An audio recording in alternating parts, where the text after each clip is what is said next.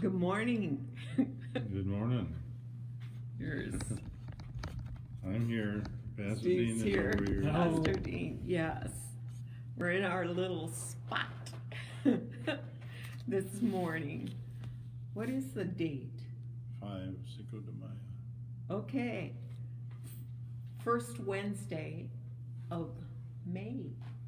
I like it. So I got to share something funny with you. After the staff meeting, we have a staff meeting at 9, and when it was done, I quick run to the bathroom. We all scatter for the bathroom before we come back and sit here. So here I am in the bathroom, and I took out my little makeup purse, and it's like, oh no. I discovered my little Equate breath strips package. I must not have closed it correctly the last time. We were using these again because we're not always having masks on. So I must have used one Sunday morning. I had how many? I had probably 23 of these little breath strips, if you know what I mean, all through my little makeup purse. If they get damp, they get sticky. So here I am trying to pick them all out, trying to put them in the garbage can. They were getting stuck on the garbage can. Some of them flew off onto the toilet. That's what I was spending my time doing before I sat down here. Literally, it emptied one whole package. Anyway. So this morning I want to start by sharing the things he's given us richly, all things to enjoy, 1 Timothy 6:17, and some things that just gave me and Steve joy. We were enjoying the moment. It was, and this is typical on different mornings, that if we look out, we will see a pair of loons just swimming along Gull Lake. Sometimes it's rocky waves. Today it was Mirror. like a mirror. Just beautiful. That gives us great joy. And then again this past week, watching Emerson, Asher, our grandsons, their 2 school friends, and the 2 neighbor boys, Anthony and Brock, playing ball in our front yard. I mean, they're serious about it. Love it. We love it. And then the last thing that gave me such great joy, well, it made me laugh. One morning I got up and looked out the window to the lake, and it was a weird looking thing, kind of white.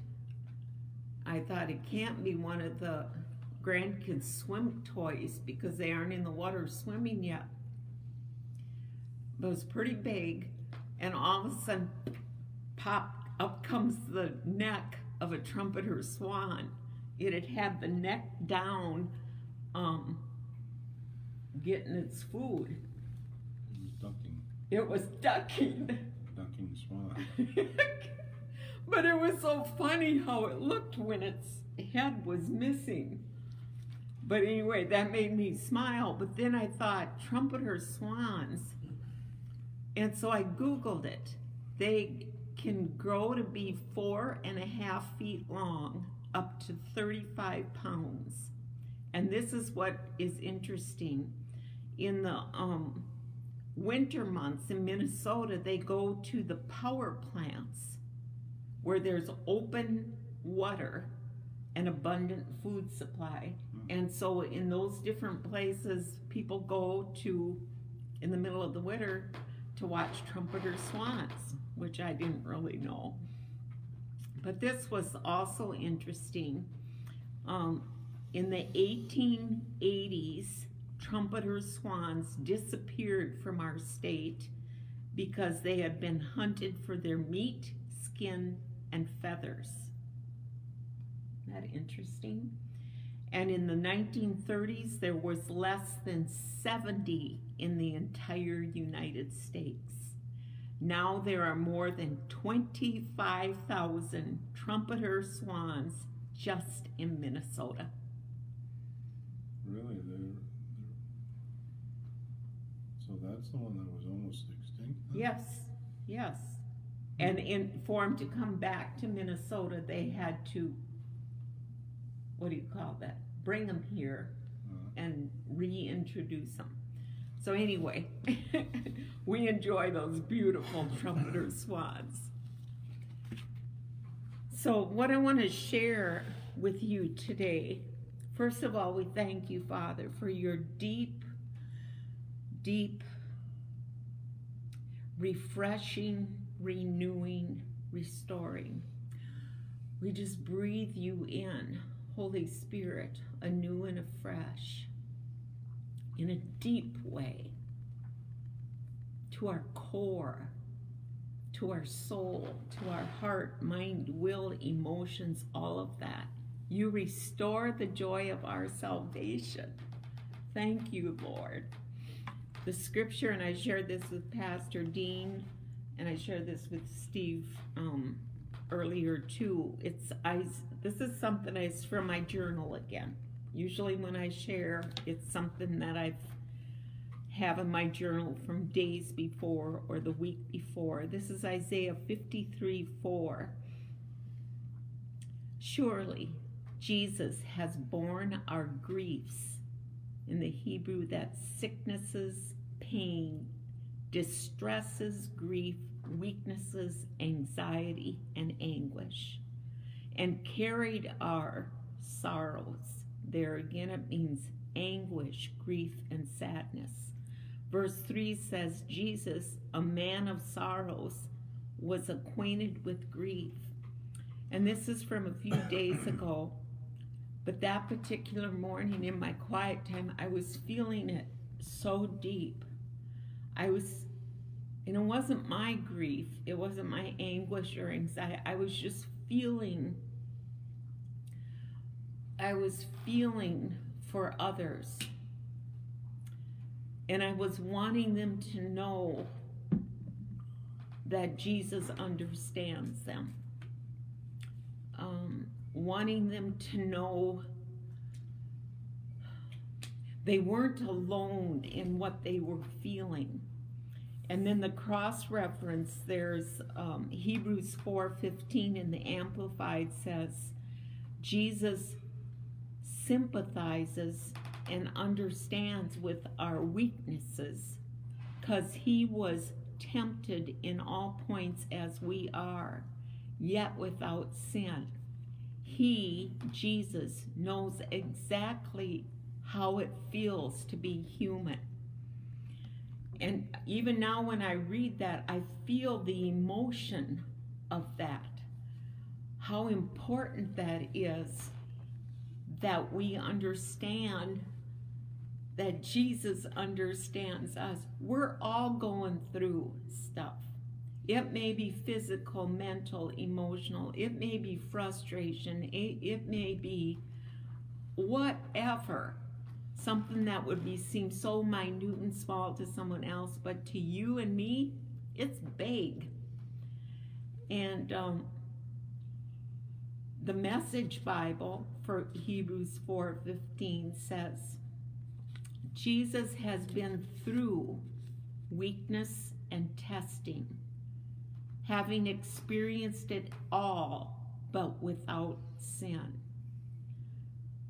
Living Bible says for that verse, Jesus understands our weaknesses. And that's been my prayer, not just this morning for you, but in these last days. I just want others to understand Jesus' deep love. And then, and I think Pastor Dean might have something more to share to this. We were talking before we started doing this live, but this morning I woke up with the words of an old, I think it's a hymn, you'd call it a hymn. John W. Peterson wrote it in 1952, so it's not an ancient hymn. But no one understands like Jesus. And so I went to my bookshelf, my music books, and I knew it was in a blue one, and it's my mom's. It's my mom's blue celebration hymnal. Her name's in it.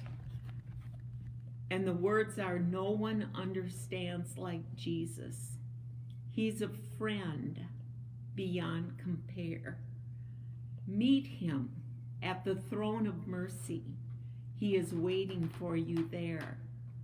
No one understands like Jesus when the days are dark and grim. No one is so near, so dear as Jesus. Cast your every care on him.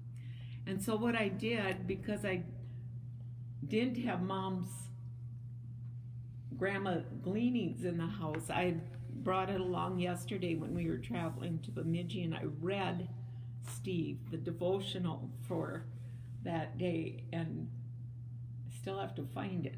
It wasn't, anyway, I thought, okay, I don't have Mom's devotional. I'm going to go to Mom's piano, my mother's piano, and I'm going to play this hymn and sing it.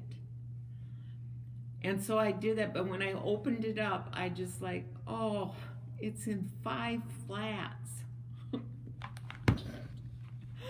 I can remember my mom was my music teacher, as my sisters Connie, Sharon, and Beth know. She gave us all lessons. 5 flats. I remember telling my mom, why do I have to learn 5 flats? I learned 4 flats. I could do that, but 5 flats made me uncomfortable. So here it is. I thought to myself, I remember it was written in the key of C. No flats, no sharps. Not this version. So I thought, I can do this. I mean, I haven't played 5 flats for how long? So I did, I started, and I actually, you know, I made errors, different places, but I went through all 4 verses. But I'll tell you, if you're a pianist, the very last, what do you call that? Whatever, that last part, cast your every care on him. This John W. Peterson, this version put in some really challenging but beautiful chords. So anyway, but when I thought I was sitting there, I can do this, I remembered yesterday at work, Sarah and I were working at our Red Umbrella thrift store because we're going to be open this weekend again. And I was taking my little lunch break, again, with V&M dried beef and cheese. And I didn't have the same little card I usually keep in my pocket, but I looked up on the shelf, and I had a newer one. Then I remembered I wrote this a year ago, before the pandemic started, when it was after the new year. And I just felt I was supposed to start really doing things upstairs, taking care of business upstairs, where my art room is, storage room, and the kids' toy room. I mean, painting where it needed to be painting, putting floor trim, finishing things. Remember when we did that? But I didn't feel like it. And so I remember this scripture I wrote on this card, and this is what it says. 2 Corinthians 8, verses 10 and 11, the Message Bible. The best thing you can do right now, Joyce, is to finish what you started. Because we had started upstairs many years before. Joyce, your heart's been in the right place all along. You've got what it takes to finish it up. So go to it. Do what you can, not what you can't. And that really helped me. I remember during those days, I painted for months, and then when we were shut in, I had already started the project, so I had a lot more time to focus on it. But then I had written, what I start, I will complete. So I'm reading this card yesterday, sitting by the office table at Red Umbrella, and I look at it. Underneath me was one great big huge tub of more fabric. I've been the one, Sue has worked in the times past folding all those pieces. What wasn't taken or wanted or whatever, I had brought it to Red Umbrella. So I've been working lots of fabric. Very inexpensive prices on the things that we have out there. But I have one more tub sitting under my feet. I didn't want to do it. I was tired of doing it, but when I read this card, I finished it. What I start, I will complete. I've got a scripture maybe that will help him get it. I know you have something. Oh, it fell down. I'm sorry. We're transferring here.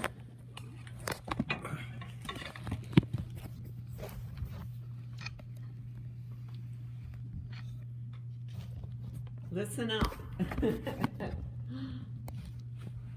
I was going to use this in my blessed life moment, but Proverbs 16:3, and it says, roll your works upon the Lord. Yes. And that word roll is pretty amazing. It means roll. And so we just push them over on the Lord. But then Amplified, or I think it's Amplified, commit and trust them wholly to Him. But this phrase, He will cause your thoughts to become agreeable to His will, and so shall establish your plans be established and succeed. But as we commit and roll our works upon the Lord, He causes our thoughts to become agreeable to His will. That's good. And so that's transformation, isn't it? That's Yes. Inner change. And so that's how much He cares about our everyday life. He's right there with us, even the little things. Yes. And He's rejoicing with us. Yes. Amen. Yes, that is good. That is good. But I put it back, give it back to Pastor Dean again. He shared before we started doing this live about, and this is what I forgot to share, that I had the picture or an understanding that Jesus really understands everything, having grown up here on earth.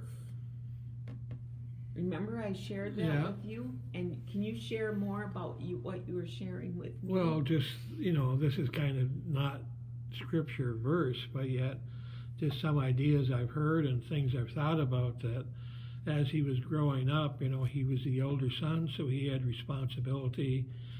As far as we know, we don't hear of Joseph anymore, so he could have died early. And Jesus had to take up that leadership in the family, and even at the cross he was looking to take care of his mother. And so a lot of those soulish things and just everyday things he had to face and work through and walk through. Yes. And he went through the stresses of life like we do. Yes. And so even in that, he was making a way for us. He became our substitute. Yes. Because he went through it perfectly, and he's there to help us. Yes. As you were sharing. Yes. Amen. Now I'll share one last thing about this. Again, going back to Isaiah 53, and I'm really cockeyed here. And Hebrews 4:15, what Jesus experienced for us went beyond physical pain and carrying the weight of our sins. It was definitely mental and emotional also. Picture him in the Garden of Gethsemane. But even before that,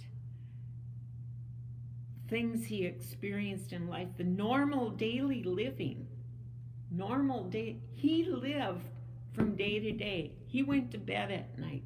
He woke up each morning. Like Pastor Dean said, he had responsibilities. He had relationships.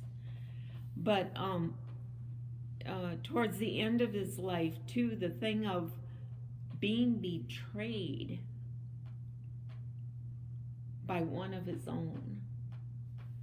Peter's denying him, one of his own. And then he was rejected by people. There was hatred towards him. There was hypocrisy. He experienced all that doubt, despair, anger, frustration, confusion, which came at him. And even after he resurrected from the dead, Thomas's unbelief. I mean, it's like, think of that to Jesus. I can't believe in you until, So we need to be encouraged. He truly understands us. Amen. So why don't you lead in prayer concerning that area? So thank you, Father, by the revelation of you, Holy Spirit, working in each one of us. We thank you for that fresh, deep, real knowing that you, Jesus, understand us. This very moment of our living, what's ahead, the next hour, the next day, the next week, the next month. You understand. You understand us. And you're our helper. That's why you gave us your Holy Spirit to live in us. He's our personal helper. That's how much you wanted to help us. So we thank you, Father, for the gift of Holy Spirit, our personal helper, in Jesus' name. Thank you, Lord. Amen. Well, in just a moment, we're going to go to Pastor Dean here for the Blessed Life moment, but I'll have a few touchpoint items for us today, and there is some important information that you probably haven't heard all this, but this coming Sunday, Tim Pomp and his team, they'll be leading us in worship. Arliss Adamson will be bringing a Blessed Life moment. Joyce and I will be bringing the message from the Word, and there will be a lunch hosted by our TCC youth group on Sunday. No, it's Mother's Day. No, we are, okay, that's right. No, we correct that. You gotta change that. There is nothing on Monday or Sunday because we're expecting fathers and sons, whatever, to get moms home and treat them well. Yeah, so anyway, I had that wrong on there, so we sent it out wrong, I guess. But anyway, there will not be the lunch. And then worship service will be live streamed, just for your information there. And then here's something that's very important. Tomorrow is the National Day of Prayer, and I think Joyce is going to share with you some information that even goes beyond that, and there's some things you could pick up on Sunday, I think. I'll let Joyce go into that some more. Thank you, Lord. We are faithful in praying for our nation.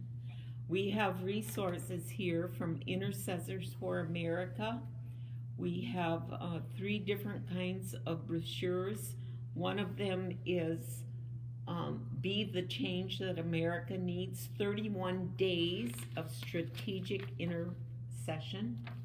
Those are available. We have a prayer guide that has every U.S. official on for prayer, and then a different prayer guide, praying for the government prayer guide with scriptures. And so they'll be available here at the church. Right.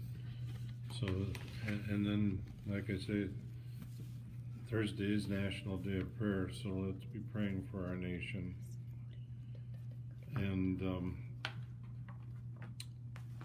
let's see here. One other thing that kind of goes along with that is, I know it's backwards, but it's the March for Jesus, and that's on May 22nd. That's a Saturday. At JW, the beginning point will be J.W. Smith Elementary in Bemidji, gathering at 10 o'clock, and the march will begin at 11 o'clock, and it'll end up at Paul and Babe, and there'll be a rally there to lift up the name of Jesus. And so this is March for Jesus. My brother Tim is the leader of that, and so I just want you to be aware of that. Very great opportunity. And then also tonight, 6 o'clock here at the church house will be our youth group, and there are, in our announcements that we've sent out, there are some special needs they have. If you have any of those items that you could give them, that'd be great. Otherwise, you can give toward that as well when you as an offering. And by the way, this coming Sunday we are going to be receiving a special offering for Northwoods Pregnancy Center. That will be on Mother's Day here. And then tonight also at 6:30 is our TCC Kairos gathering. That's for adults.